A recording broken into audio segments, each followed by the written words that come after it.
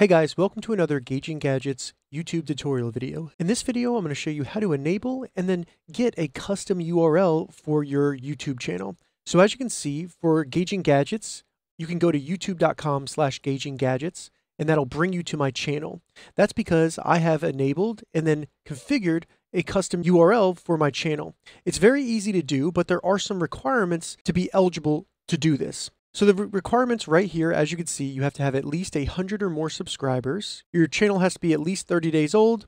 You have to have uploaded a channel icon, and you have to have uploaded channel art. Now, these last two, if you're not sure how to do that, check the description because I do have tutorials covering that, and I'll have them down there so you can easily find that, get that done. And then if you've met the other requirements, you can go ahead and follow the steps in this tutorial to get your custom URL. All right, so let's go ahead and get started. The first thing you need to do is simply go to youtube.com and log into the channel that you want to get a custom URL for. Once you're there, go up into the top right and select the profile image for your channel.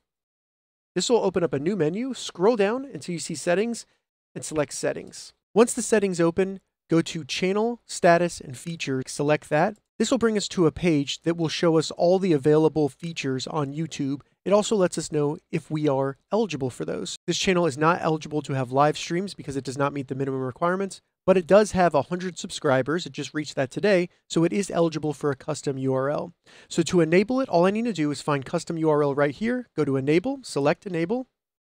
Once you're on this page, under custom URL, if you are eligible for a custom URL, you will see the link say you're eligible for a custom URL, claim it here. You can also learn more by selecting here, right here. We're going to select this to claim it. And now based on the channel name that you have in YouTube, you'll be given the option for your channel URL. Now this is blurred out just to protect the privacy of this channel because I'm helping them. But if you come to this, it'll show you what it will look like. And then you can choose to either have it just be your channel name with no spaces, or it could be your channel name plus a suffix at the end. So you can add something to the end of it like this. It would be the channel name, and then you can add a few characters just to make it different for whatever reason fits your needs. I recommend going here. Make sure you read the terms of use. But once you're good with that, go ahead and select the checkbox next to I have read and agreed the custom URL terms of use, and then select change URL. It's going to give you a confirmation, show you what it looks like, and then you confirm that it has the name correct and confirm your choice for your custom URL on YouTube.